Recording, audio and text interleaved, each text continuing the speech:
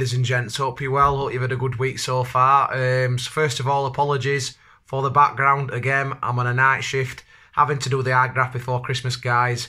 So that's just the way that it is. So I'm going to do this video instead of going to the preview tomorrow that Luke and Craig are going to be doing for the Stoke City game.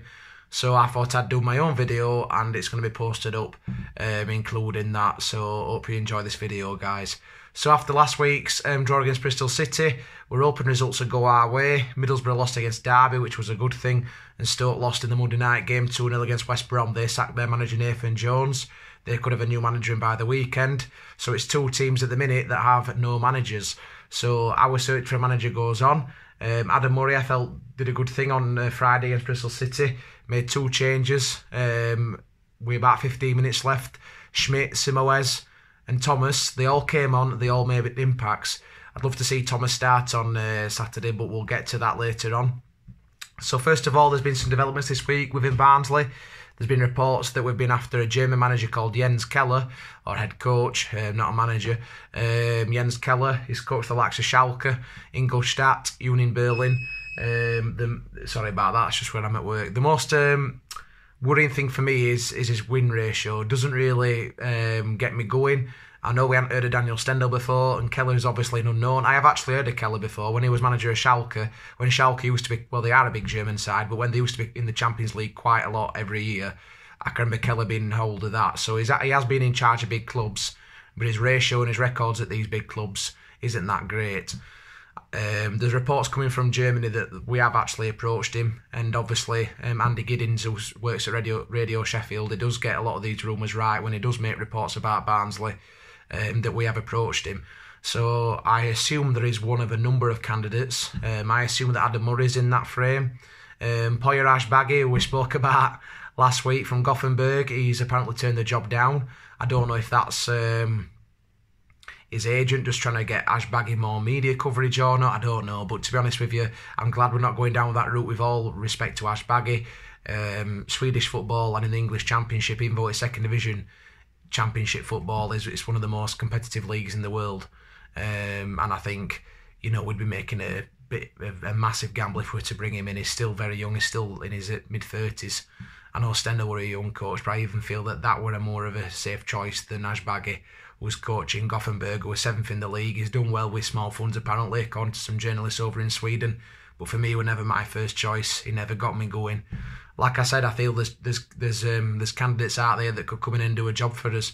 But I don't think we'll go down that route. I don't know who I'd go for. I think, personally, I'd like to see Murray being given a bit more time. I think he's done well with the squad that he's got.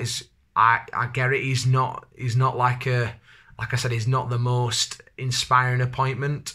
But at the end of the day, if he's working well with the players, it's clear to see that the players are reacting to him. Yes, the performance at Huddersfield wasn't good enough, but that isn't due to Murray. That's due to the players not being at the standard required.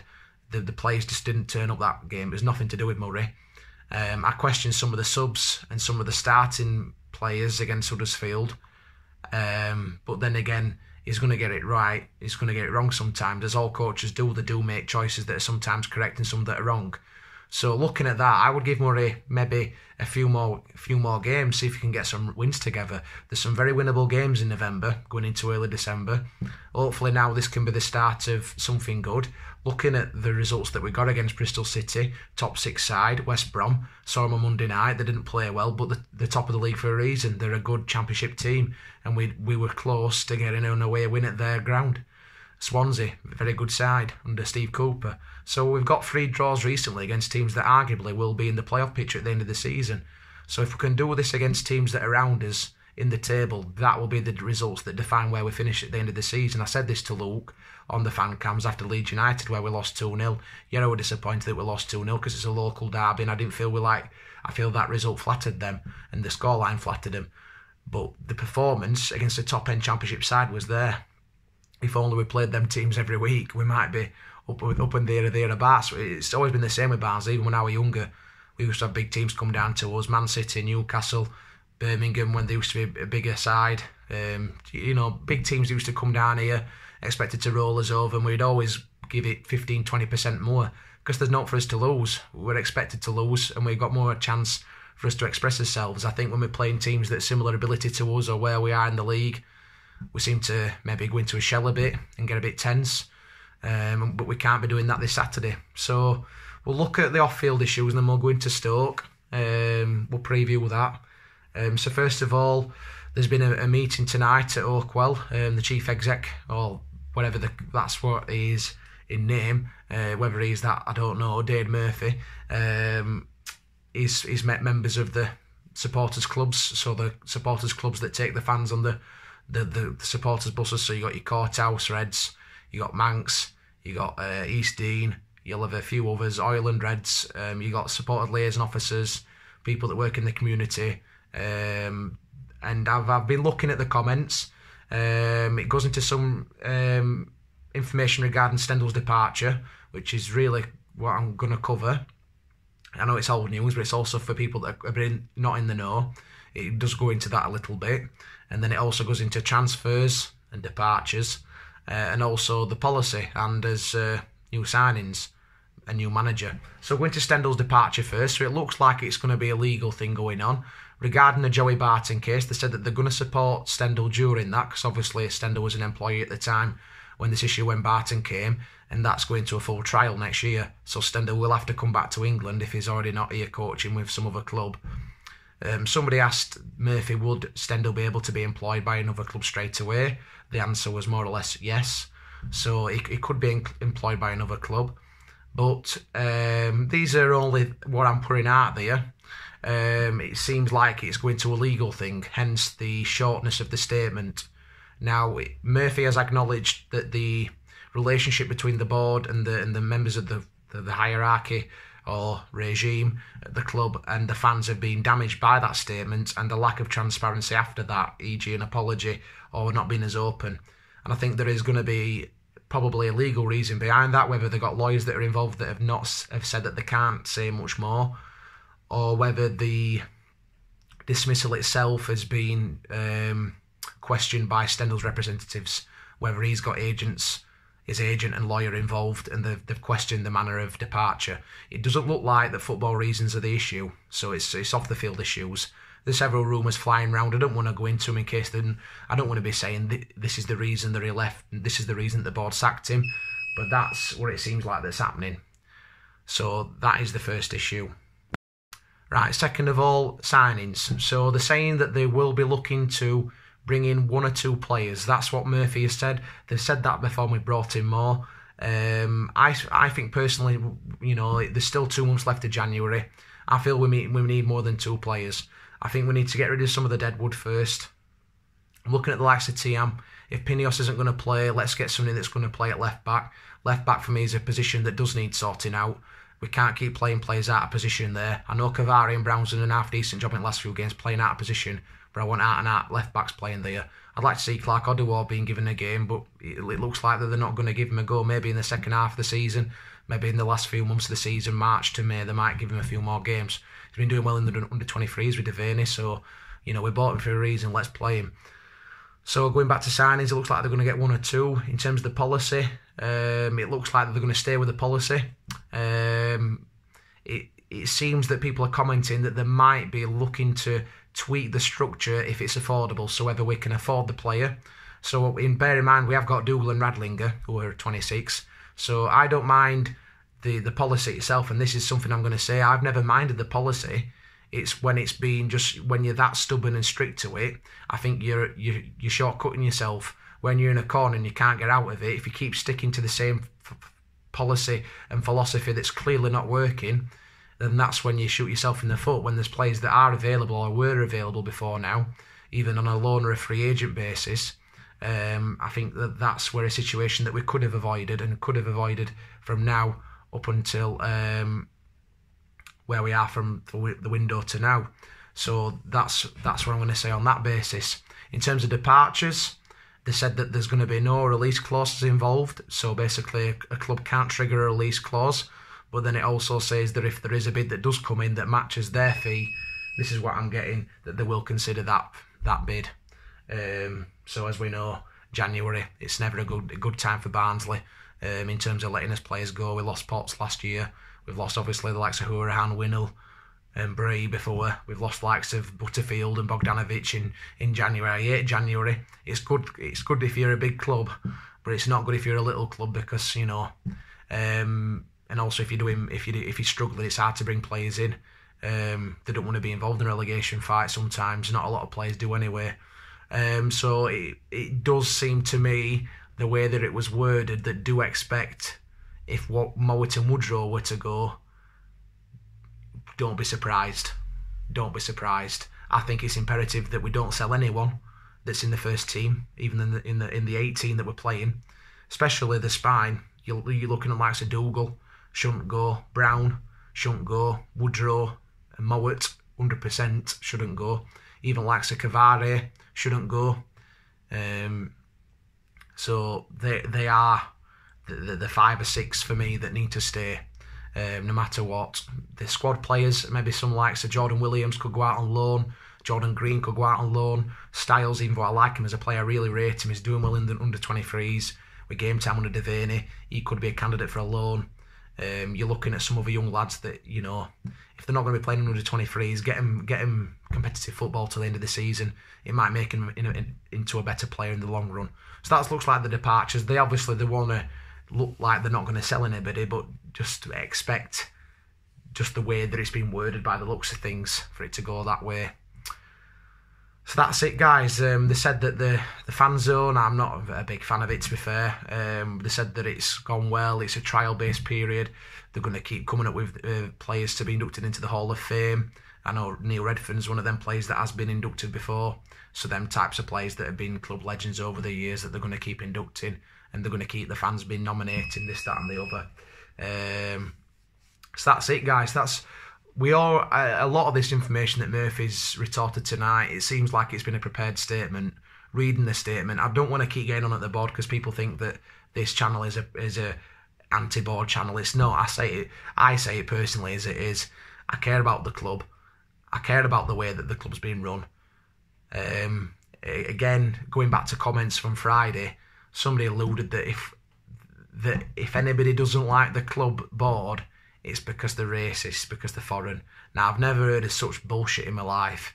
Let me first state this, that I've got friends that I've been to school with, that I've been to college with, that are personal friends now, even family members that are not from this country.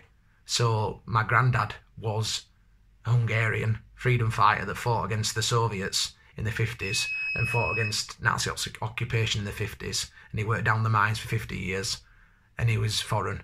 And his family members that came over were foreign.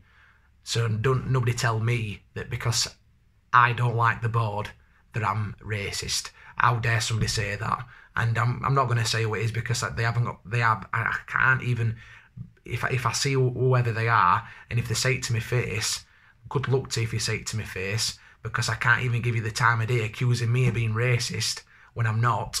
That to go that low because I don't like a fucking board of a football club, that is the most ridiculous comment I have ever heard. Nothing to do with where they're from. It's to do with the fucking business decisions. It's to do with the fact that I can see this club is not being run properly. It needs to be run properly. It needs to be taken care of. I spend up probably, if you're looking at it, due to ticket costs at home and away, and also travel costs, I spend around £1,000 a year. Probably more than that. That's just an average. So surely I have a say in how the club's running if it's not being run properly.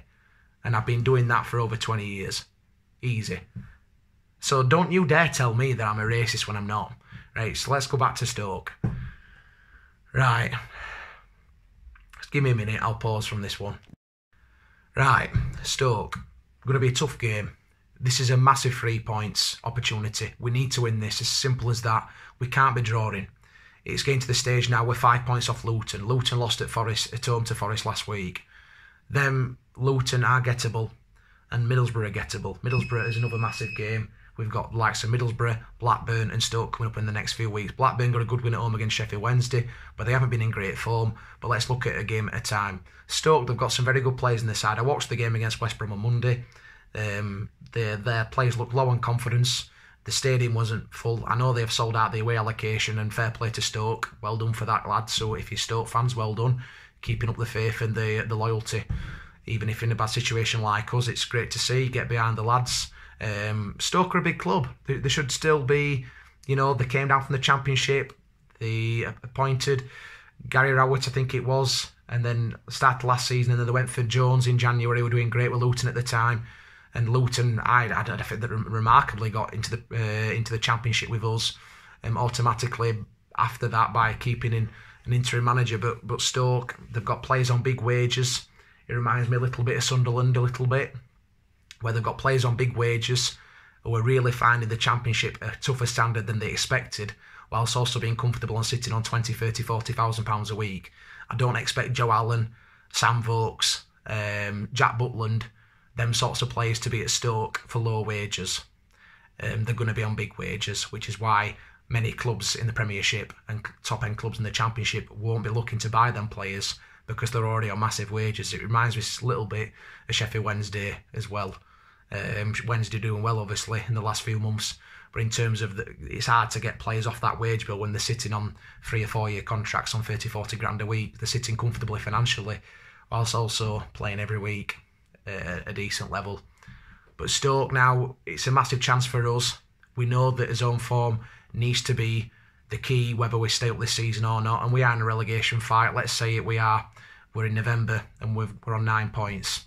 If we can win this weekend, I don't know if we can go out of the relegation zone or not, but psychologically, it would be massive to try and we'd be 4 points ahead of Stoke.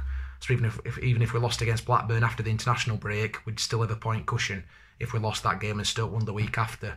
So to get a bit of breathing space between us and Stoke is massive, and psychologically to get his first win of the season since Fulham on the opening day would be massive, and it would go into the international period again with a lot of impetus and momentum and confidence, most importantly for the young lads.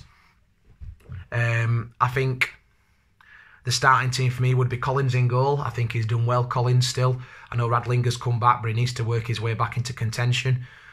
Maybe around the Christmas period, I would start to maybe bring Radlinger in, maybe rotate if possible, with the amount of games that's going to be played in a short space of time.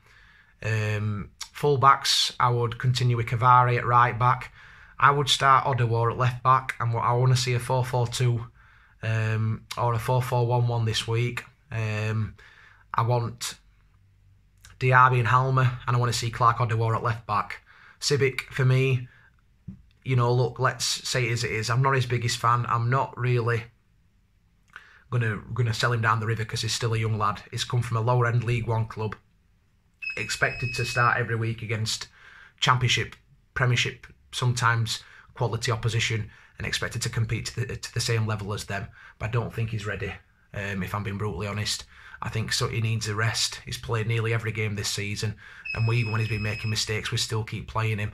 And I know he wasn't at fault for that much last week, but that second goal, looking back at the highlights, that second goal was avoidable. And I think we need an out-and-out left-back. He struggles for me.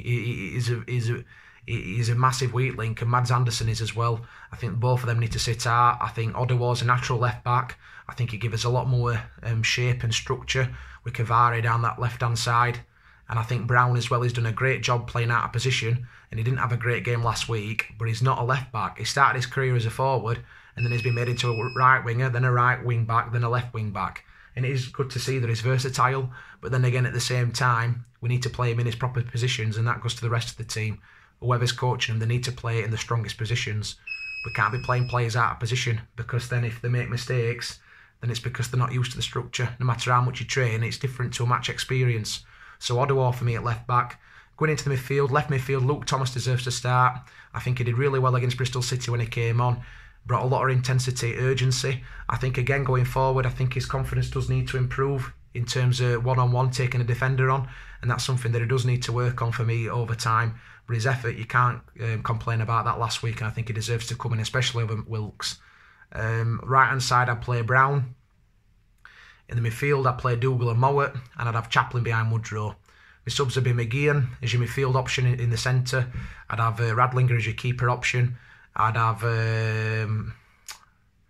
Schmidt on the bench, Simowes, Wilkes, Ben Williams, and if we had one more, I'd pick Anderson. So that's my 7. I'm going for a 2-0 Barnsley win. I don't want to disrespect Stoke fans, but watching their defence on Monday gave me hope that we can get goals against them. A clean sheet would be massive and 3 points, but 3 points most importantly. The result's bigger than the performance. We need to win. Obviously, a great performance with a great result would be fantastic. But this, hopefully last Friday, the way that we came back from 2-0 down with 20 minutes left and got a draw against a good Bristol City side, they weren't firing on all cylinders that night, but they're still 2-0 up. And to come back with 20 minutes left and to win that, it felt like a win at the end. To draw that game like we did was a great achievement in the situation that we're in. So we need to win. 2-0 for me, Barnsley. Like I said, any result will do as long as it's 3 points. A point isn't enough for me this Saturday. It's too, we need to be getting wins now, especially against teams that are around us. We're at home. Stoke are bottom of the league. We've got a chance to be 4 points clear of them. If Middlesbrough, if results go our way, we've got a chance to go up another position going into that international period, with some big games coming up after that, going into the November time. So it's a big chance for us to get some points and get into double figures and get these lads some confidence. Hopefully there's a good turnout there on Saturday. Fingers crossed. And yeah, hope you enjoyed the video, guys. Again, sorry for the sound, apologies. I'm at work, so there's not much I can do. With the nature of my work, it's security cameras. So, right, guys, take it easy, guys. Hope you have a lovely rest of the week. And I'll probably see you Saturday after the game at Oak. Well, fingers crossed we can get the points. If the lads are watching, we believe in you. Come on, keep it going. We believe in you, lads. See you later. You Reds.